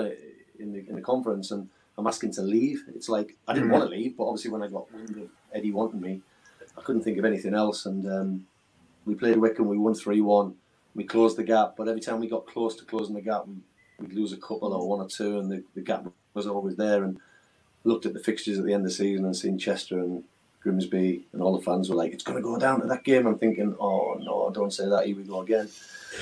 I was hoping it wasn't. I was hoping it was going to be done and dusted, but no, the fans were right, and it did. And obviously I wouldn't change it for the world now, looking back, but I did a lot of times stop and think, have I made the right call when I went back? And I was thinking, oh my God, I'm coming up 37 years of age, and it's an impossible task for us to stay in the league. And if we don't do it, what's going to happen? Because I only had till my contract would run out in June, and then I've got no club, and I'm 37, nearly 38. And I'm thinking, what am I doing? But, you know, it's funny how football changes, doesn't it? And, you know, in the kick of a football, your whole life changes, the whole football club can change. And look at us now, it's... when they say it's a funny old game, it couldn't be more true of my last few years as a footballer. I think I achieved more in my last 3 or 4 years as a player than I did in my first 17, 18. it's crazy. So you never know in football what's around the corner. Even like I say, even at the age I was, but I did have moments where I thought we ain't going to do it. There's no way we can close this gap. Moments that stand out: Dagenham away, Mark Mosley last minute. Oh my God, yeah, incredible. Exeter away where we won 3-1. We 1-0 down, horrendous at half time, and then we turned it on in style second half because they were at the top of the league or right up there. We were unbelievable. So I went from thinking no chance at half time, we're done, we finished, we've gone as far as we're going to go, and then 45 minutes later thinking we can do it, and it was like an emotional roller coaster. They're the games that stood out, and then Chester obviously. Obviously Grimsby. They're the 4 games that stand out in my mind. There might be others that people speak about and I might think, oh yeah, but for me it was Dagenham, Exeter away, Chester away, and then Grimsby at home. They're the big 4. For me, of course, we hear about -17 a lot, and obviously everyone's watched the documentary, so we won't talk about the Grimsby moment too much because I'm sure you do pretty much every day of your life. But Tom, Jordan, from a fan's point of view, we will come over to you and ask you to give your thoughts so Fletcher can hear what it was like for a fan. But before we do that, Viv Williams has come back because Willow has submitted a very loaded question for you, Fletch, saying, who's the best player you've played with apart from me, in brackets, Willow? Who's the best? See, obviously we had Rio Ferdinand down for 3 months, so you could say he's the best. But I don't really class that because I would probably more speak about who I partnered because obviously I've seen more of him. And but listen, for a career, you'd have to say Jermaine Defoe. I mean, I know he was on loan for the season, but just saw something in him I've never ever seen in anyone at our level. And, you know, we all said he'll go back and he'll be a superstar, and he was. My favourite partner would be James Hayter to play with. I had some great partnerships. You know, I struck a decent partnership with Cots, Steve Jones, Mark Steen, obviously Brett towards the end. I mean, mine and Brett's partnership together was fantastic. And obviously his goals and everything, you know, kept the club up, as well as, you know, it's not just my goal against Grimsby, it's all the goals that Brett scored. And obviously he was on flame the next season and, you know, got so many goals to get us promoted the following season after the Great Escape, the -17. So I had some great partnerships. I had good partnerships like Warren Feeney, but James Hayter just was so unselfish. It helps when he's was one of my best mates. That does help, but I wouldn't even have to ask, and he'd be sprinting down to close down the fullback, and he'd be doing all the work, the unselfish work. You know, he'd drop in, he'd run the channels. He'd even say to me, "Big man, don't worry, I'll go over and close him down." He'd be like, because he could see if as I was getting older, he would help me out. And every time I flicked the header on, he sort of knew where I was going to flick it. We weren't telepathic, but we had a good understanding and a good relationship. And I don't think I've ever had one angry word or cross word with Hates. He's such a nice lad, but we never really had to. And I just feel like he got the best out of me, Hates, when we played, because, like I said, he was a very unselfish player. And I'm glad he went on to have a decent career, and he's back at the club now, obviously working with the young lads in the academy. But he's such a top man, and I really enjoyed my time with Hits. He was brilliant. So if we could just keep you for another 10 minutes or so, Fletch, because we'll just zip through the rest of it. But Tom, from your point of view, that Grimsby goal, I mean, 1-1, not long to go, and then Fletch pops up. Where were you, and what were your thoughts when that went? I was in the now called Steve Fletcher stand, as I always am. But I think it was me and 5 mates. We all won about, how much did we win? About 110 quid each, because all before the game, we all went straight to the bookies, just put on Steve Fletcher to score last. Genuine. We all just put last goal scorer Steve Fletcher, because I just felt like it's written. But you know when you always feel like it's written, but then you think, well, is it? But you just there's that thing you have to put it on. And yeah, it was mad. And like we've seen the documentary and stuff like that, and Mosley missing the header and all things like that. It was all meant for it to happen. But it was a really bizarre game, because I think, like Fletcher alluded to, the games Exeter and Chester, and it felt like we would just beat Grimsby. I thought, at home, we'll get the job done. We're playing well. We'll be too good for Grimsby. And to go a goal behind really kind of shocked the fans, I think. It was kind of like a party atmosphere, and didn't expect that to happen. But that goal from Liam Feeney so early in the second half really set us on our way. And I think Fletcher says on the documentary, that he just felt like, oh, we'll just go and get the other goal now and we'll just get it done. And it just went on forever, but we just didn't score. You're just thinking, hang on a minute, it's not going to happen. But yeah, the scenes when the big man scored was just, didn't quite make it all the way down with the shirt off, but at least you got halfway down the pitch, Bigham. But that was, I mean, will that be your greatest ever moment? Has it got to be? Yeah. Yeah, 100%. Yeah, it has to be, like I said, boyhood dream going out at Wembley. You know, get my first ever and one and only hat-trick was an unbelievable... You know, like, listen, I'm not blowing my own trumpet because I was a League One player. I was a third-tier English footballer for 90% of my career. So, but, you know, I had the stand named after me, that the cutting the ribbon of that. That's a totally different feeling because that's... Yeah. It's obviously football related, but it's not on the pitch. So I had some unbelievable times. You look back and you think, wow, I could never have even envisaged a hundredth of that growing up as a kid and thinking you could have this ahead of you. I mean, I'd have beat your hand off for 100 games of professional football, never mind 800 and all the things that happened. But Wembley, the Millennium scoring the first goal, but the importance of the Grimsby goal, and it was only a league game in the end of the day. It wasn't a cup final, you know, but it meant so much to the town, how much it meant. And I think because obviously I'd sacrificed quite a lot, given my contract up at Crawley, took a massive gamble coming back. The emotions of coming back, would it be the same? Playing for one of my best mates, Eddie, you know, and the accumulation of everything and all the pressure and every day thinking, have I done the right thing? Are we going to survive? Are we not? Where's my career going to go? Where's my life going to go? What's going to happen? And then to score that goal, I think it all poured out of me because at the end of the game, you don't see it on the camera, but when the final whistle went and all the players ran on the pitch, I run past the dugout into the family stand, which was the B block towards obviously the other end, and ran up the steps and grabbed my wife and kids and was just crying in their arms. And I think my wife knew how much it meant because, like I say, it'd been a massive roller coaster of emotions. And when you sort of, and obviously didn't put my family's, you know, health at risk or anything like that, but I did gamble a lot with it because, like I say, I was coming back and I could have been jobless, and I felt like, you know, I'd sort of gambled a little bit with my family for me doing it, and was it the right call? And thankfully it was, and you know, it's changed my life as well. And that moment will always stick with me. And I think, yeah, I have to say that is my most favourite moment in football. It meant so much to the town, to the fans, to the manager, you know, obviously coming in, and it was amazing what he'd done, and to my teammates, because we went and got promoted with the same team the next year, and that togetherness. I've never known a team spirit like it. It was phenomenal. And once again, it was another growing up stage for me. I might have been 30, 36, 37, but you know, once again added another string to my bow of growing up and experiencing different things. And yeah, that one game, I would say, changed my life dramatically. Yeah. What's it like, Fletch, to have a stand named after you while you're still actually a player? Well, I remember what happened. We were playing away, and ironically, it was the next season.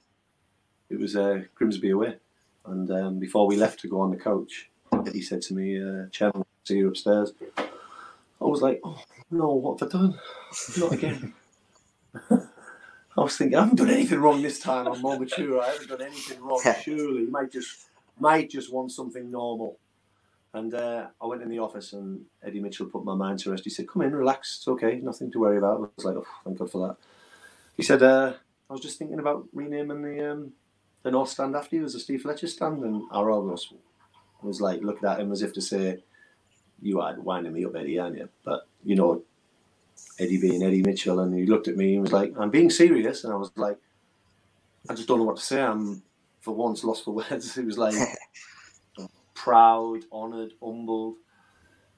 I didn't know what to say back, because what do you say when someone says to you, "We're going to name the stand after you"? It's like, you can't just say, "Oh, thank you very much. That's fantastic." And it's like, it's like one of them moments where you go, yeah.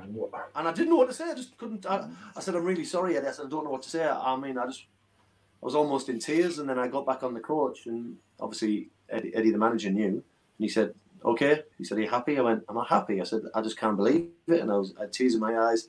And obviously Eddie Mitchell had discussed it with Eddie beforehand, and Eddie said, "No, you deserve it, big man." And I was like, I just can't believe it, and I just couldn't wait to get onto the phone to my parents, but I couldn't because I was on the coach with the players, and I didn't want them to overhear it. Eddie told me to keep it under wraps. And I'm thinking I had to go on a long journey to Grimsby before I could get off the coach to phone my family, my wife and my mum and dad, and tell them what had just happened. So I had to keep it bottled up inside me for about 5 or 6 hours before I could tell anyone. Oh, it was horrendous. And I was bursting inside just to say something to someone, but I couldn't. And you know, ever since, I always look up at that stand and just think, wow. And Chris Temple come to me once and he said, I think they tried to find out if any other player had a stand named after them while they were still playing. Obviously, usually when people retire or they pass away, the stand gets named after them. But there was nobody come back from any club up and down the country, and I think even in Europe where they had a stand named after them while they still played. So, you know, it's something you can't describe. I don't know what to say apart from, like, say, I'm so honoured, humbled, and proud. It's I'm proud for my parents. I'm happy for my parents because I put myself in their position now, and if that was my son or daughter, and something like that happened to them, how I would feel. So that one was for my parents. That I think, growing up and always wanting to be a professional footballer, and all the effort they gave me of driving me everywhere, picking me up, like they all do, and all parents are the same. You know, when they want their son or daughter to be the best they can be at any job, not just sport but anything, and they sacrifice their lives to give you your dreams, your hopes, everything I wanted as a boy. And so for me, I would always say that naming of the stand is in honour of my parents and what they sacrificed to allow me to be a professional footballer and have the career I had. So yeah, as you just said, you know, we got promotion from League One as well, and that was when you announced your retirement. And do you sort of look back and think, you know, do you think you could have done a job in the Championship? I didn't know which way it was going to go with Eddie Howe, obviously, in the office. We celebrated with the open top bus, and then the next day I had to go in for a meeting. And I thought, is he going to give me another year? Is he going to have me around as a player? Maybe. I know I hadn't played much. Obviously, when he come back, I'd only had 11 appearances that season off the bench. I didn't start a game, but listen, I was 40. I was nearly 41. I was 1 month away from being 41. I wasn't sure. And Eddie hadn't really told me. I don't think he'd made his mind up. I don't know. I mean, I've never really discussed it with him. And we sat and we talked about it, and he said, look, Big, and he said, I want to go down a different avenue a little bit. He said, I'm not saying you should retire, but, you know, I don't see how you can carry on if I'm not playing. He said, I know how much you love to play. He said, and I don't want to see that hurt in your face when I'm not even involving you in the squads, you know, like obviously being on the bench. Or he said, because I know how much you love football and I don't want to hurt you and take it away. I mean, you remember we're best friends, and he was so compassionate, and he almost didn't want to say that he's not giving me a contract, but he was almost telling me to, you know, just think about it and where I want to go, because he didn't rush me. He said, look, I've had a few offers from you, and he named a few teams who've come in for me, and I was thinking, wow, at least people still want me, and I'm nearly 41.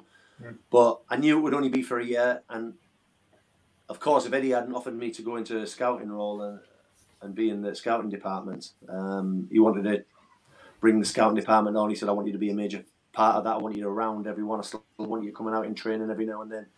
And the way he played it to me, I said straight away, I said, I don't want to go to any of the other clubs. I'm not going to go to these clubs who want me. I said, I want to stay here with you. And I sort of, like, within 2 minutes of finding out I was not going to be a professional footballer anymore after 23, 24 years, my mind just switched into still being around. It was strange. I can't describe it. It was like I should have been in floods of tears.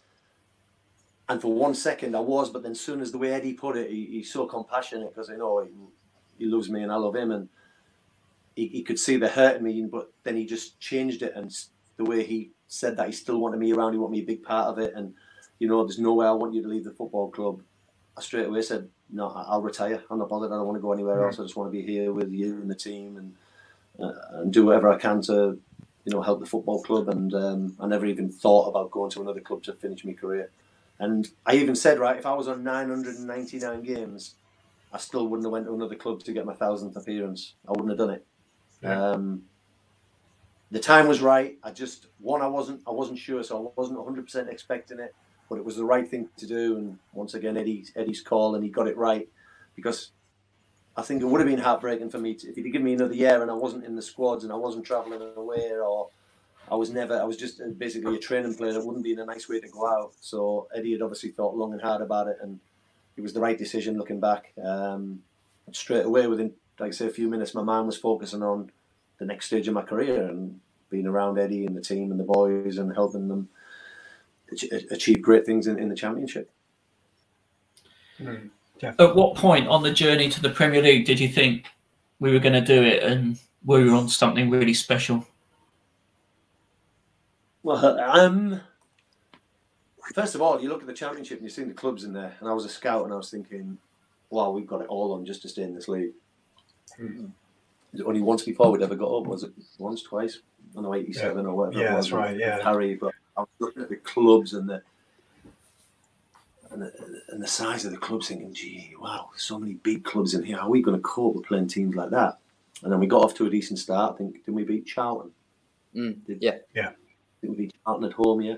Yeah, 1-0, yeah. Or 2-1, sorry. And I thought we'd be all right. And we signed some good players. The team had evolved so much, and the training had evolved, and Eddie had evolved. And I looked at it and I was like, wow, this is a million miles from even just last year or the year before. And signed some top players, and we done really well. And we had a little push towards the end of our first year. We almost got in the playoffs. I know we just missed out. Oh, that's my mum saying, so proud of you. Yeah. Hey, Mum. Love you. We almost made it, and we just missed out by a couple of points. And I was thinking, we got a chance next year, you know.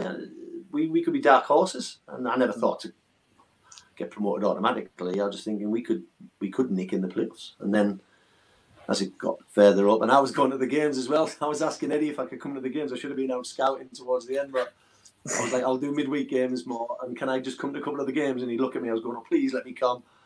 And yeah, it was good as gold. He let me come. So I was away. I went to the Reading away. I took my daughter where we won 1-0, and some of the home games, and it was awful because when you're a player, you can affect it on the pitch, and you don't feel any nerves when you're watching. Oh my God, the anxiety and the nerves, and I was biting my skin on my hands and my nails, and I was coming back like a nervous wreck. And I said to my wife, it's horrible because you can't do anything about it. Even when you're on the bench, you think I can come on and make an impact and maybe change it. But when you're just watching, I mean, God knows what Eddie feels like every week. I don't know how he does it, but it's a different type of nerves. It's horrible. I hate it. I don't enjoy watching the games unless we're 2-3-0 up and there's 2 or 3 minutes to play. I do not enjoy watching them. I love watching us play football, but the games, not so much. No, mate, there's so much riding on it. I don't enjoy it. But when we got towards the end, it was like, and especially the Bolton game, I was like, this is surreal. It's crazy.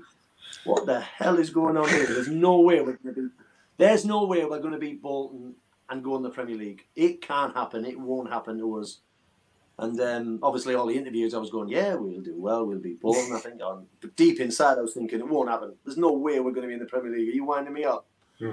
And that night, I was with Stephen Purchase, stood in the concourse area of in between where the directors' boxes are, and we watched the games from there. And when we scored that second and third goal, Stephen Purchase and me was just clinging on to me. He jumped in my arms, and the celebrations with the chairman, and it was just phenomenal. I had tears in my eyes. I think the cameras, Sky was at the game, and they looked up and they caught me with tears in my eyes. It was just incredible. And then Eddie said to me, I can come on the pitch at the end as well. So I got out and I got my name read out on the pitch, and the fans were still got a massive cheer. I was like, this is just, it felt like I was a kid at Disney World for the first time. It was incredible. And then I was still in the scouting department. I thought, wow, now I've got to be on my game because I'm looking for Premier League players now. I ended up looking for Championship players or good potential. I've got now it all on. And then all of a sudden that business or the work-minded side of me, got triggered in, and I was thinking, oh, wow, this is going to be some summer. So it was crazy because 6 months later, I was on the coaching department. Eddie just one day just said to me, we were opening a school up or something, or a doctor's surgery, and he said to me, why don't you come over this week and just spend the week with us training? I was like, I would love to. Why didn't you ask me 2 years ago? Oh, wow. And it just took off from there. He said, we'll see how we go at the end of the season. He said, you can still do your scouting a little bit, but come on, we could do with helping out in the coaching. So I went over and I was obviously running around doing everything and an extra pair of hands. And then at the end of that year, so I went over in about the end of January. I'll tell you when it was. We just beaten. My first game was Portsmouth away in the FA Cup, where we beat them 2-1, I think. Yeah. That was my first game. My first away game was Crystal Palace away, where Mark Pugh and Afobe scored. I think it was 2-1. 2-1, yeah. And that was my first Premier League game. Yeah, that was the Tuesday after it, I think. And at the end of that season, Eddie said, look, crack on with your badges and I want you to stay over on the coaching side. How do you feel about it? I said, absolutely love it. And 4 years later, I'm still there, thankfully, because of obviously Eddie wanted me to come over and be alongside him, and it's fabulous. Every day is a treat, is a pleasure, and watching them players train when they're on it. And this week, since I've been back in, just to see the players again after being away from them from 11 weeks is brilliant. And the training's been really good and intense and enjoyable, and the players have loved it. And to see Brooksy back, and it just feels special at the moment. I just hope we can carry that on. In 3 words, can you tell me what you feel you bring the AFC Bournemouth coaching department? Ooh, not enough. The players know they can speak to me, so Ed likes me to be around the players and making sure they're all right and speaking to them, and any little problems I can deal with it myself. I don't need to go to Eddie every 2 minutes, telling him things. I know the players. I've played with a lot, Frano, Charlie Daniels, Adam Smith, all them players, and obviously we had Harry Arter and Pewee. I played alongside them for a few years, so they trust me. I believe, and I speak to them all the time. And if there's anything Eddie needs to know, and I feel he should, obviously I'll tell him everything he needs to know. But I can deal with certain things and just take a bit of weight from him in that department. Obviously, in training, he can rely on me to set things up and organise. He does now and then allow me to, take the players for a little bit of head in and help take the strikers, and he gets me involved. I still join in. Basically, whatever Eddie wants. I mean, some weeks when we have big groups, don't need to join in as much. Obviously, I set everything up with me and Simon Weatherston, and obviously we have Steve Fletcher. We go out, we set everything up, me and Simon on the morning, and we go out about an hour before the players and Eddie come out, and we set everything up. Eddie comes out and he tweaks it how he wants it.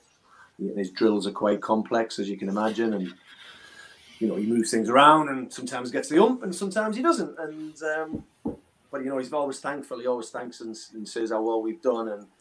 And then we sometimes join in training. We seem to join in more when it's smaller groups, so we can make the drills work. Because sometimes it works better with 7-8 players, but when you've only got 4 or 5, the staff are used quite a lot. So Stephen Purchase, Eddie joins in, Jason Tyndall, and Simon Weatherston, myself. So we're used quite a lot.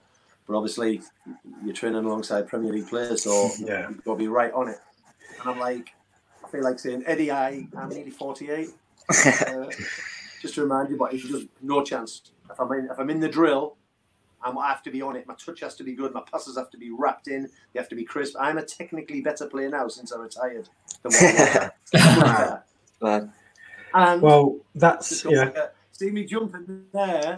I always worry about catching the lads with the elbows, so I always keep my elbows down now, because I came into training once when we were in the Championship, and within one session I smashed Tommy Elphick and I knocked out Matt Ritchie in the same session, and Eddie was like, "Biggin, you're training, you're joining in, and you're still playing." And back into Matt Ritchie, knocked him clean out. That was an accident. Jumped up for a header with Tommy, smashed him, put him up. I was like, I've got to calm it down. So now when I jump with the players, I jump with my arms down as much as I can. And Ed still wants me to give him a little bit, but it's a fine balance now. He's like, biggin, 50%, not too much.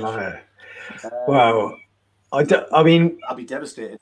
With that question, I did ask for it in 3 words, but I absolutely love the fact you gave us that full, super. I mean, I've got to say, it's Tommy Elphick said, and I was really surprised he said this as a current footballer for a club that's in the Championship. He said since leaving Bournemouth, he's not felt as though he's got what he's needed from training. So obviously from us, he went to Villa, he's been to Huddersfield, and he said training is never as good. And I'm sure you're as much as part of that as, of course, Eddie and JT and Simon Weatherston, etc. So, you know, some really nice compliments there, I think. And by the way, I am aware that we said 1 hour earlier on Instagram, and we've gone well over it. So Jeff, we'll do some quick fire questions to finish, shall we? Yeah, let's do that. Jamie Allen's got one. Worst dressed teammate, Fletch? Worst dressed teammate. Well, of late, it had to be Pewey. I mean, he is the nicest player, and I know it's a phrase that gets bandied around. Oh, he's a lovely lad. He's the nicest person I know. Let me tell you, Mark Pugh is the nicest bloke I know, not just in football. He loves his love for football, love for the club, love for his family, the way he conducts himself, the way he speaks, the way he is with the fans, the amount of time, effort he gives to people outside of the game, you know, is just phenomenal. And obviously that's something I did myself, and I sorely appreciate what he does and how he did it and how he conducts himself. But his gear, every time he walks in, the lads, because he's so nice, he never used to get the proper stick. But as he would just leave the building or walk out of where we eat together in the canteen, someone would go, "Nice shorts, Pewey," and he would just start laughing. Just by people laughing, they didn't, because he's so nice, they didn't want to take the mick out of him and give him too much banter. But right at the end, someone would just throw a little comment in, and he'd just turn around and go, "I'm okay all that. What do you mean I'm okay all that?" Like, mate, you look horrendous. You're a player. You can't be dressed like that. But yeah. It comes from a little village, and maybe they don't have too many nice clothes shops there. But, footballers always pride themselves on their dress, and everyone thinks they're outdoing each other and blah blah blah. It's a bit like that now. But Pewey just didn't care. He just wear his gear whether he thought he looked good or not. He didn't care. You know, I'm not bothered, Fletch me, like, you know what I mean? I'm not bothered, and I'm thinking you're going to get so much stick when you walk in that changing room. But he didn't get it verbally too much, but people would just look at each other with the eyes going, "What is he wearing?" That's so fair. I tell you, he gets a bit of stick now, and I don't know why, but you've got it in for him. Gozzo gets a bit of stick off Frano, does he? Adam Smith.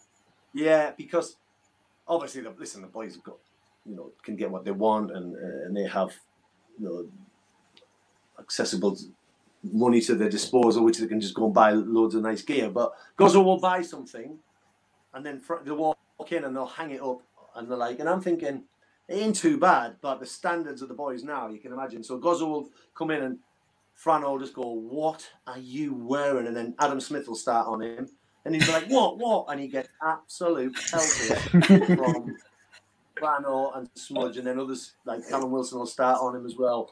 And then he'll come in from training and they'll put it on a coat hanger and they've hung it up just for everyone to see. I don't think it's that bad. Listen, it's nowhere near on the level of Pewey, but he does take a bit of stick. He does take a bit of stick from Frano, especially in Adam Smith. Love it. And finally, just this one from Blazers for Goalpost, who said you're forced to spend the rest of your life on a desert island with one Bournemouth player that you've played with. Who would it be? Wow, what a question that is. That's a good question. How long for? Well, for the rest of your life, I suppose. Yeah, for the rest of your life. I'll put it on screen so you can see. Desert Island, one Bournemouth player that you've played with. Who's it going to be? He's my best mate in football, Neil Young. Neil Young. Yeah. Fair play. Neil Young. Yeah. He's over in Australia and Adelaide. Yeah, he's been over there since 2008, I believe, when I was at Chesterfield. So he was my best friend in football, yeah. Neil Young. Good stuff. Very good. Well, Fletch, it's been an absolute pleasure. Tom, final words to Fletch? Yeah, thanks for everything, big man. You know we all love you. So really appreciate you coming on, mate. And just cheers for everything you're doing and continue to do for the football club. Thank you. Jeff? My pleasure. Loved it, mate. My favourite moment this season, Fletch, was that team talk you gave. It was after the Villa game. Loved it. Yeah. Yes, it was. And, you know, that's another little memory. I talked about all the little things that, and the camera was there. I didn't even realise, and I got pictures of it. And Eddie spoke about it in the press. And it was an impromptu thing. He just said, "Biggin," because I used to do that when we were going in that Great Escape -17.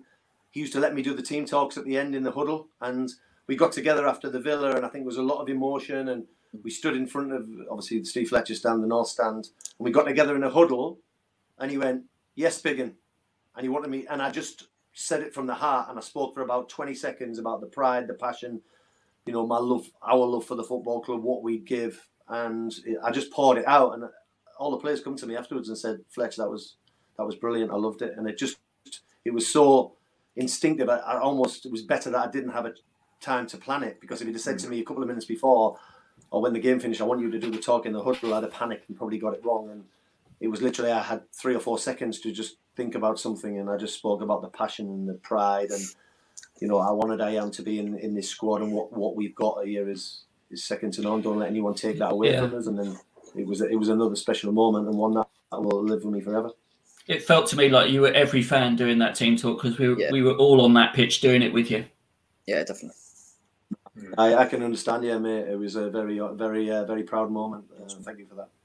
Good stuff. Well, Fletch, it's been an absolute pleasure, and thank you to everyone that's taken part. Whether you submitted a question beforehand or afterwards or during the show, I really appreciate it. Do remember to give us a like and a subscribe as well, because we'll be having Jan Kermigant and also some more ex-AFCB legends until the start of the Premier League season. It's the only time that we'll really be able to do this feasibly. So we're just lucky to be able to be joined by, you know, legends such as Fletch. So yeah, give us a like on the video and also subscribe too.